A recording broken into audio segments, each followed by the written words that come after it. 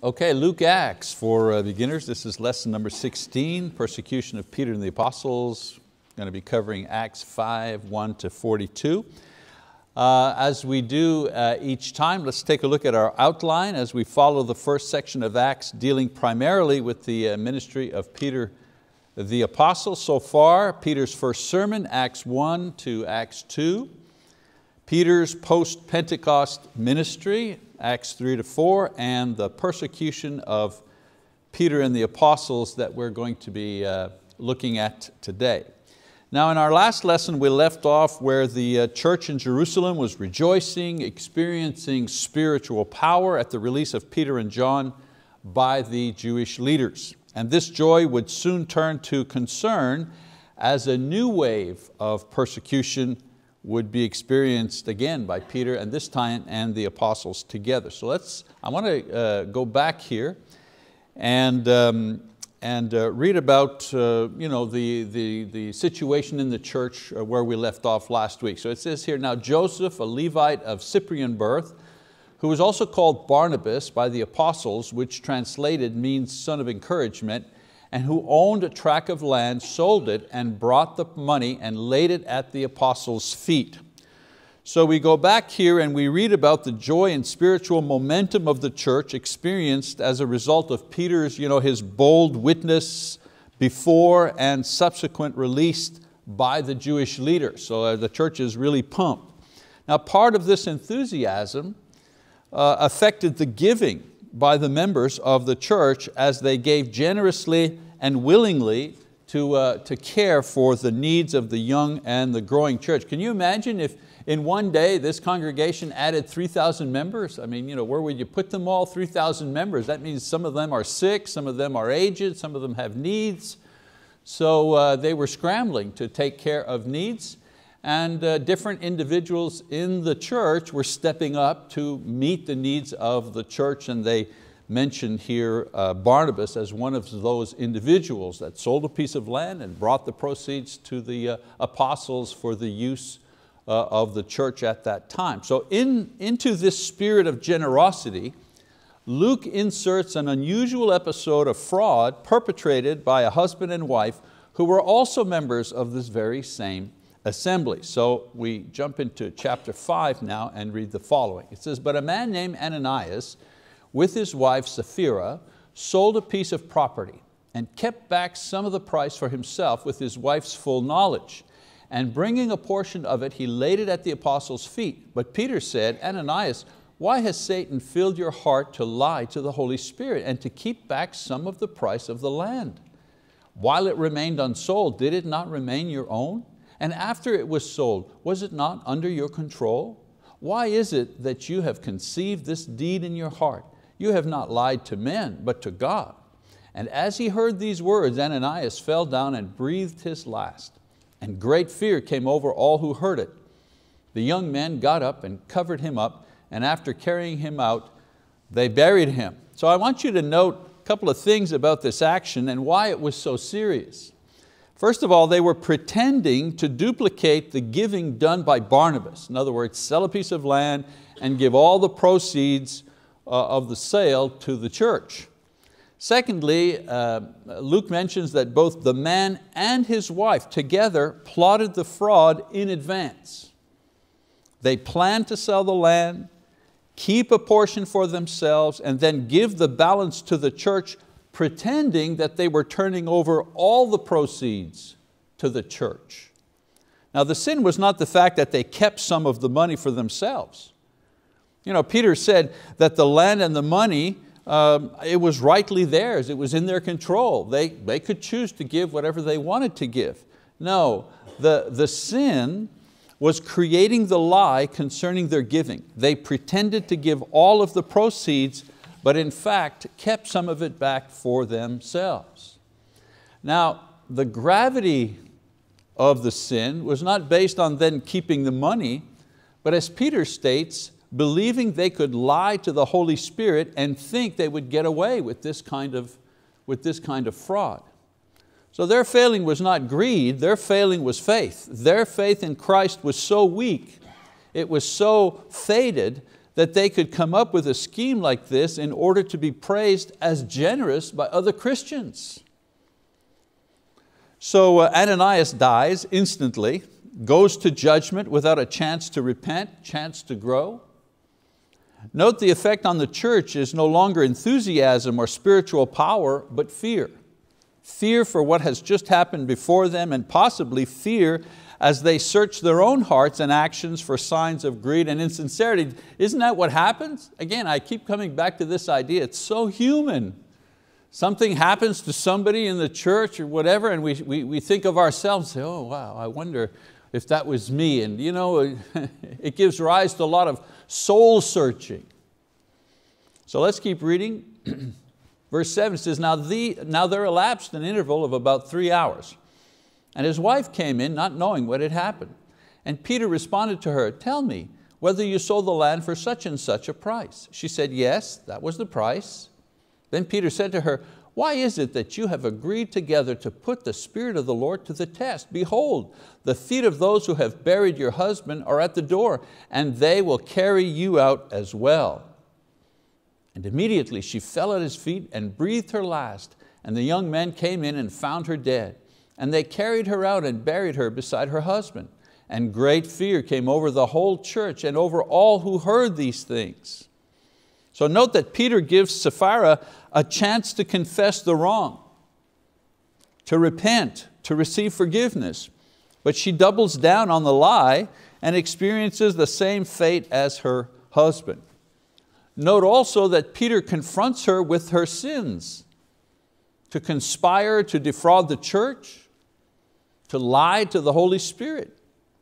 This time Luke says that fear not only came on those who heard of this incident, but also the entire church and everybody who heard about this. So this is the first time in the book of Acts that this term church, by the way, is used. First time. From the Greek word meaning the called out. Actually, the word in the Greek originally referred to city leaders who were called out, who were selected to serve as the leaders of the city council, if you wish. But eventually the word was used exclusively to refer to the body of believers in Christ. So after describing this particular episode, Luke provides a kind of a wider view of the situation in Jerusalem as the church was experiencing dramatic growth, largely due to the dynamic ministry of Peter and the apostles. So in verse 12-13, we keep reading.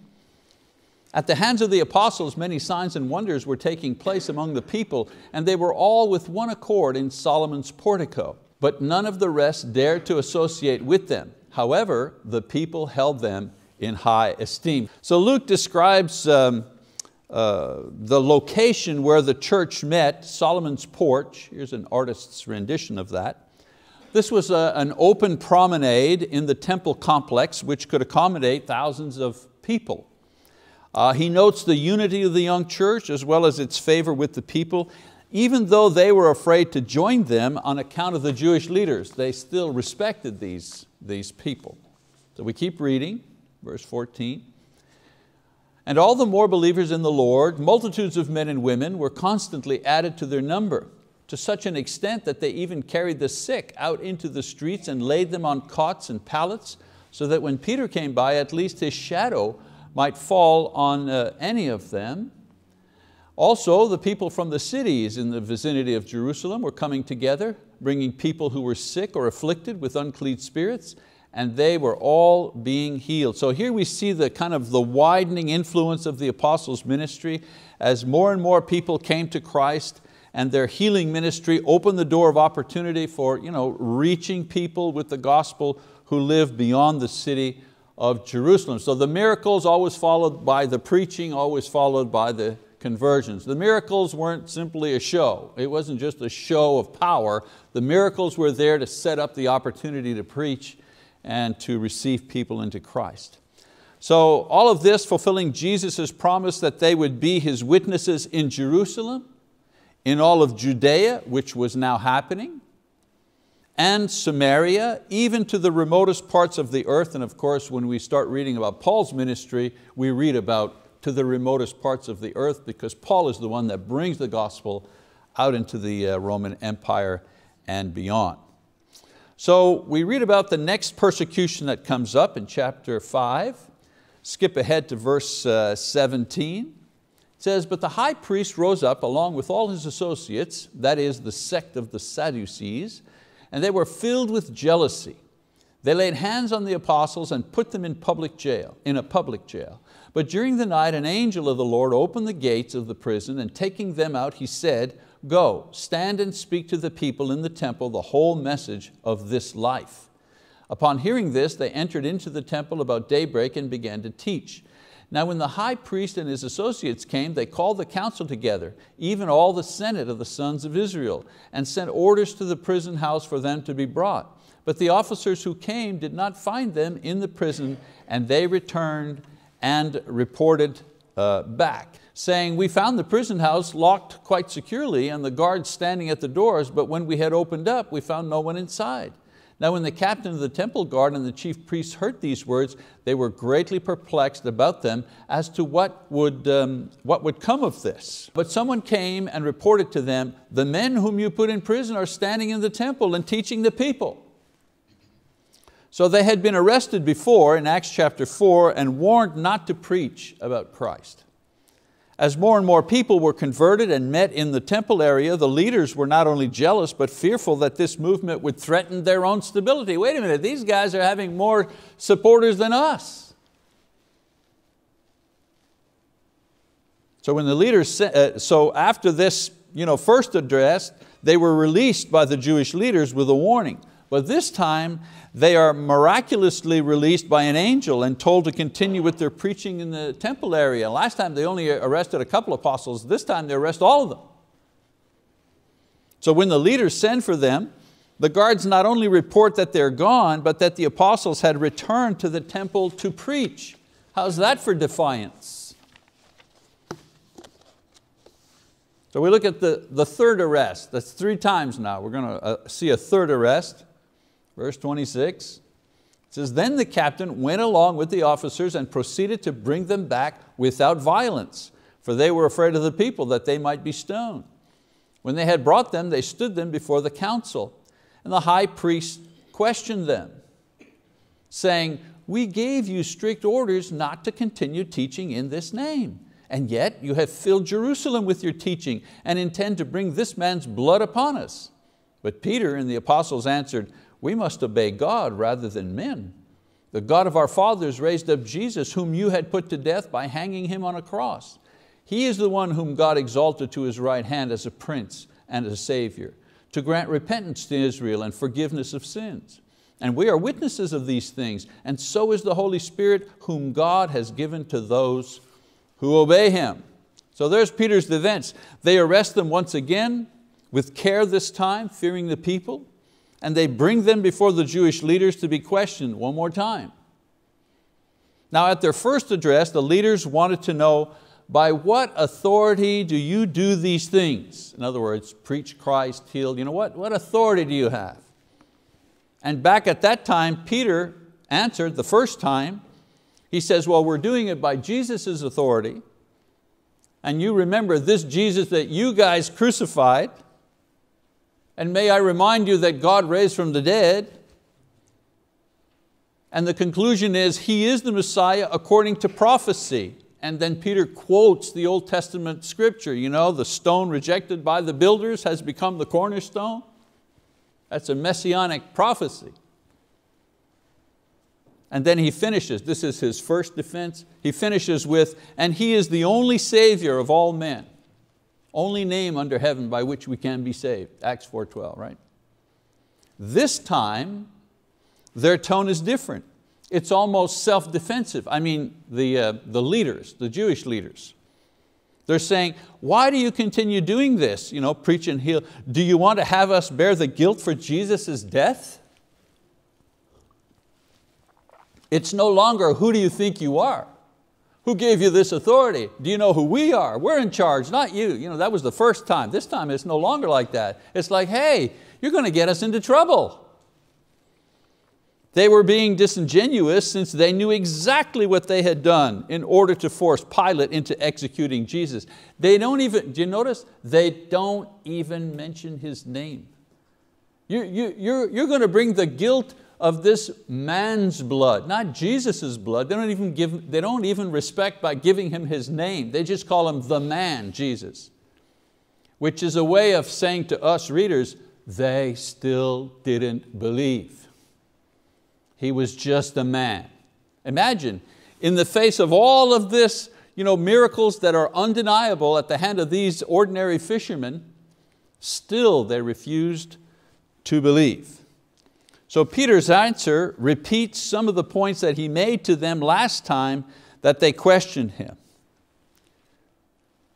This time, he says that this teaching and healing power is from God. He says it was the leaders who put Jesus to death.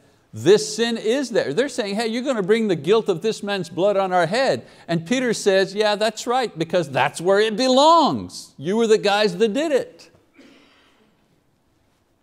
And then he says, God, however, raised Jesus up. And at this point, Peter adds more points to his response. He says, Jesus is now in heaven, occupying a place of authority and power at the right hand of God. Ironically, if they are guilty, Jesus is the only one that they, as Jews, can appeal to for forgiveness, the one that they killed. Do you see the tight spot that these leaders are in? Peter is saying to them, you killed the Messiah. Oh, and by the way, the only way you can be forgiven is through Him. Talk about nowhere to go. So the teaching and the miracles they see, according to Peter, are a result of the Holy Spirit who empowers them and who indwells all who believe and obey the gospel. He's even giving them a chance to respond to the gospel. He's no longer defending himself, he's becoming aggressive and appealing to them. So we see in this short excerpt Peter's boldness and insight, we see it grow. He refused to stop preaching and healing. He continues to accuse them of killing Jesus, their Messiah. He proclaims Jesus as the only Savior of both Jews and Gentiles. He reveals the Lord's position in heaven, and he claims that He is the source of their power to preach and to heal. So Peter, he's not groveling here. He's not fearful here before them. He causes jealousy and anger, but also he forces them to stop and think over what they are going to do. And so now the scene shifts. It's like a scene in a movie or in a play. The camera's on Peter and his defense and his eloquent and powerful defense. Now the camera moves back to the leaders. What are they going to do? What happens? So in Luke chapter 5, beginning in verse 33, it says, but when they heard this, they were cut to the quick and intended to kill them. When he said, this is the Jesus you killed, and He's the Messiah and He's at the right hand of heaven. So when they heard this, they were cut to the quick and intended to kill them. But a Pharisee named Gamaliel, a teacher of the law, respected by all the people, stood up in the council and gave orders to put the men outside for a short time. And he said to them, men of Israel, take care what you propose to do with these men. For some time ago, Theudas rose up, claiming to be somebody, and a group of about 400 men joined up with him. But he was killed, and all who followed him were dispersed and came to nothing. After this man, Judas of Galilee rose up in the days of the census and drew away some people after him. He too perished, and all those who followed him were scattered. So in the present case, I say to you, stay away from these men and let them alone. For if this plan of action is of men, it will be overthrown. But if it is of God, you will not be able to overthrow them, or else you may even be found fighting against God. So Gamaliel was an expert in the law, and if you remember correctly, he was a teacher who was a member of the Sanhedrin, and who else did he teach? Well, he taught Saul. He was Saul's teacher, now Paul. So his intervention saved their lives because Peter's reply had enraged the leaders. Peter must have known that the content and the boldness of his response would probably get them killed, but he spoke anyways. What's interesting here is that God chose and used one of the men that opposed the apostles to actually save them, Gamaliel. And in my own mind, I was thinking, you never know how God is going to rescue you and who He's going to use to help you. Sometimes the last person in the world that you think is going to help you or rescue you or come to your aid, and that person is there. And in this case, the last person they thought that would save them was one of the people on the council. So Gamaliel's advice is wait and see, don't do anything rash, is accepted by the leaders. The Bible mentions him, as I said, as Paul's teacher before he was converted. Before Paul was converted, Saul was converted in Acts 22:3, but there's no other reference to him after that. Interesting again that Luke is always mentioning people and places and things where you can fix the history.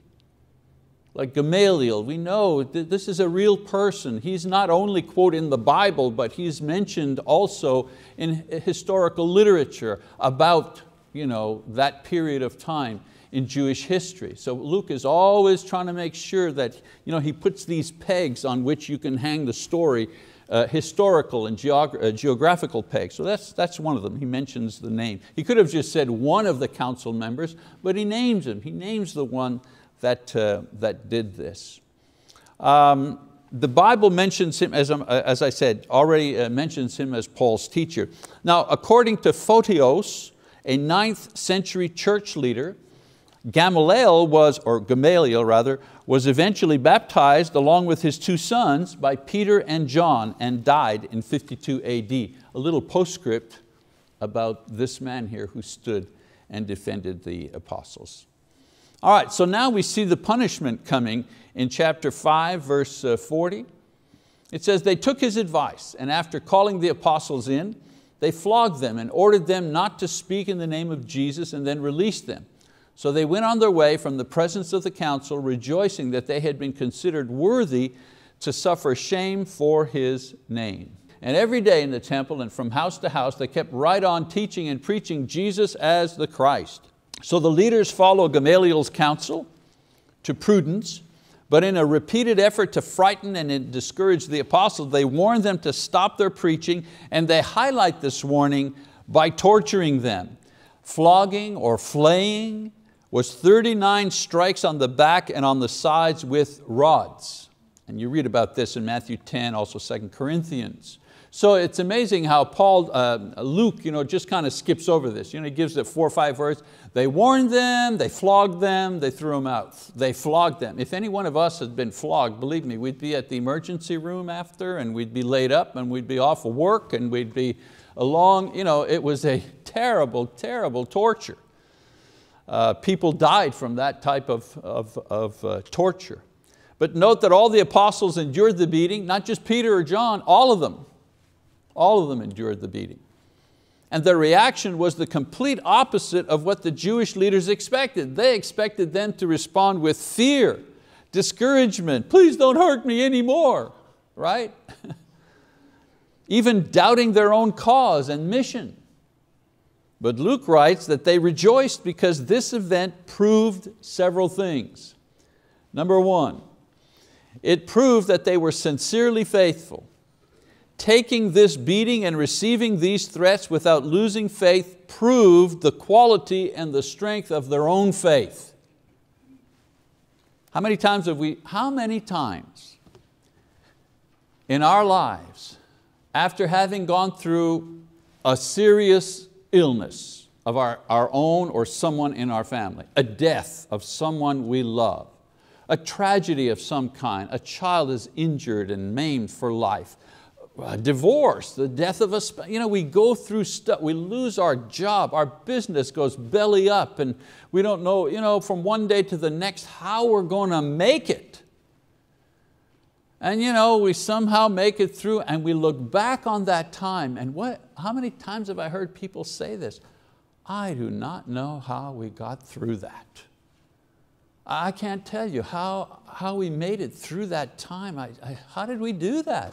How did we not just go under and totally be destroyed? Or I don't know how it is, I didn't quit, I just never quit on God, I never quit believing, but boy, I just don't know how I made it through. Well, this is exactly what's going on here. They've been threatened by the most powerful people that they knew in their world, beaten to within an inch of their lives, and yet they made it through. They continued believing. They just couldn't beat the faith out of them. And isn't that what happens in our own lives sometimes? The world and Satan just cannot scare or beat or destroy or chase the faith out of us. It's almost like you're saying to him, well, you can just keep on hitting, you can just keep beating me if you wish, but I'm sorry, you'll never be able to beat the faith out of me, so you might as well kill me. This is the feeling that they have, something we can relate to. It also proved the sureness of Jesus' word and promise. What did He say, Jesus? Way back in Matthew, behold, I send you out as sheep in the midst of wolves, so be shrewd as serpents and innocent as doves, but beware of the men, for they will hand you over where? To the courts and scourge you in their synagogues, meaning you're going to be beaten by your own brethren, the Jews. And you will even be brought before governors and kings for my sake as a testimony to them and to the Gentiles. But when they hand you over, do not worry about how or what you are to say, for it will be given to you in that hour what you are to say. For it is not you who speak, but it is the Spirit of your Father who speaks in you. Don't you think those words came back to them after they walked out, after the episode with the Jewish leaders? The bad thing that He said would happen did take place, but so did the promise to know what to say when the critical moment arrived. They say that I have read reports, studies on military people, those military people who were actually in battle, saw a battle. And they said military people would rather be killed than be cowards. They would rather be killed than be a coward, be known as being a coward. And I think this is the same thing here. These men would rather have died than have failed in their mission for Christ. And so they were quite strengthened when they realized, you know what? We were in the fire, we faced death, we didn't quit. We kept going. And it's the same thing with us. It may not be the Council of Jews that we're facing, maybe cancer is what we're facing. Or maybe we're facing something that is so unfair, so unjust, something we so do not deserve in our lives. And somehow God gives us not the eloquence or the words, but He gives us the faith. He gives us the strength or the courage. Not to overcome the disease, sometimes the disease takes us out. No, He gives us the strength to remain faithful, whether we live or whether we die, whether we win or we lose, we stay faithful. Another thing that this episode demonstrated to them, it demonstrated the weakness of the opposition. Peter had now spoken before the Jewish leaders twice, and both times they had no response, no counter argument to his preaching of the gospel. These supposed teachers, wise men, leaders of Israel, had no answer to the accusations and proclamations of a humble fisherman from Galilee, untrained. And God considered them worthy or faithful enough to suffer for the name of Christ. He considered their faith strong enough that He allowed them to suffer, knowing that their faith would not break. When it says God won't give us more than we can handle, that's not a physical thing. No, He won't give us more than we can handle without losing our faith. That's the breaking point. The breaking point is not where you start to cry, I can't take it anymore. That's not the breaking point. The breaking point is I don't believe in God anymore. That's the breaking point. And God promises, I won't allow the evil one to put something on you that'll break your faith. They didn't invite rejection and violence, but when it happened, because of their faith, they were fully assured that they were following Jesus' lead, who also suffered for doing God's will. Since the beating was administered in the presence of the Sanhedrin, the Jewish leaders, the joyful reaction of the apostles must have been disquieting to these men looking on. What do we have to do to these guys to get them to quit? We nearly beat them to death and they're rejoicing. So Luke ends this section by noting a new element in the development of the early church, and that is house-to-house teaching and preaching. This was probably done for two reasons. First, the congregation was becoming way too large to minister to by coming together in a single place. They had thousands of people. Eventually, believe it or not, there's a point where a church gets just too big to minister to. These 20,000 member churches, they're corporations. And usually the way that these huge churches manages is they break it down into smaller, you've got really small churches all integrated into one. So this was their problem, it was just getting unwieldy. And secondly, to avoid the mounting opposition of the Jewish leaders who control the temple area where the church met. Imagine going into the St. Peter's Cathedral in Rome and starting to have Bible studies there. And you start to have Bible studies, and we start going down to the river and baptizing people and then bringing them back to St. Peter's Basilica. I'm not disrespecting St. Peter's Basilica, but imagine if something like that happened. Eventually, the priest or the bishop in charge of that area would say, who are you people? What are you doing here? Well, this is kind of what is happening in the temple area. They're starting to become disruptive. They're too big. All right, a couple of lessons from this particular passage here. Lesson number one, God knows. I know that's, you all know that, but God knows. Peter knew about the deception of Ananias and Sapphira because it was revealed to him how? By God's Spirit. It's amazing how believers who should know better think that they can hide their sins or motivations from God. In the end, it is not our spouses or friends or even ourselves that will judge us. It is the all-knowing God who will judge us.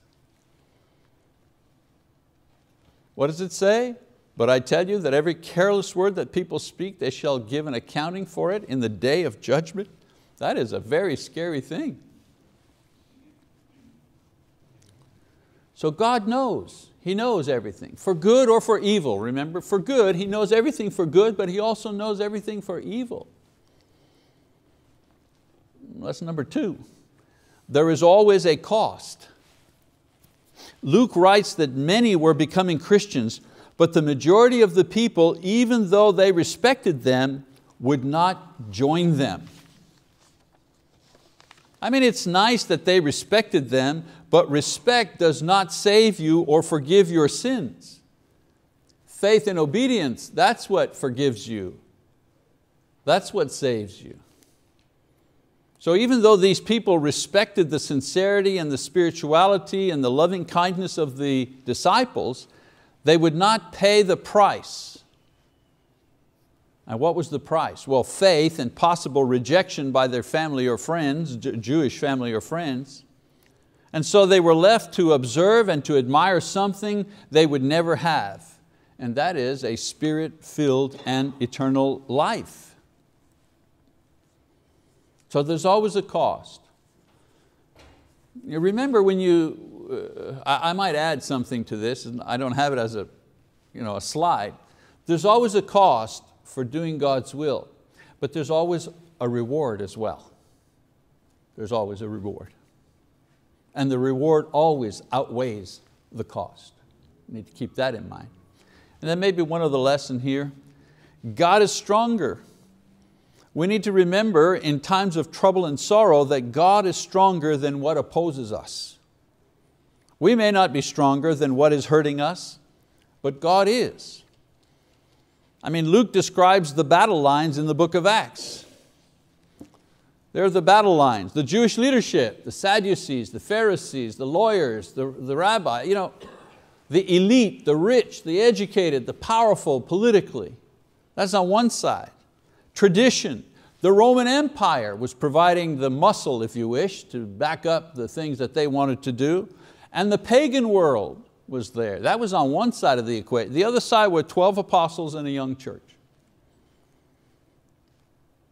So with the blessing of hindsight, we know that each of these were eventually overtaken to make way for Jesus' word and His church. The Jewish leadership, well, the nation was destroyed in 70 AD. By who? By the Romans. And eventually the Roman Empire itself, a couple of centuries later, crumbled, and yet the church still continued to grow. And the pagan world, well, it's still there today, but Christianity is still there today as well. God is always stronger. John says, "You are from God, little children, and have overcome them, because greater is He who is in you than he who is in the world." 1 John chapter 4, verse 4. So let's keep this in mind when we're discouraged. The Spirit of God that dwells in you is greater than the spirit of the one who rules this world. This may not always be evident, but the final proof of it will be when He strikes the final victorious blow by raising us from the dead and thus destroying the evil one and all that opposes us once and forevermore. And do we not look forward to that? Amen. All right, let me give you the assignment next week, chapter 6, verse 1 to chapter 7, verse 60. Please read up on that. As I mention each week, I don't read the whole, we just don't have time to read all the text in class, but I would appreciate it if you would read the text so you know what I'm talking about. All right, thank you very much. That's our lesson for today.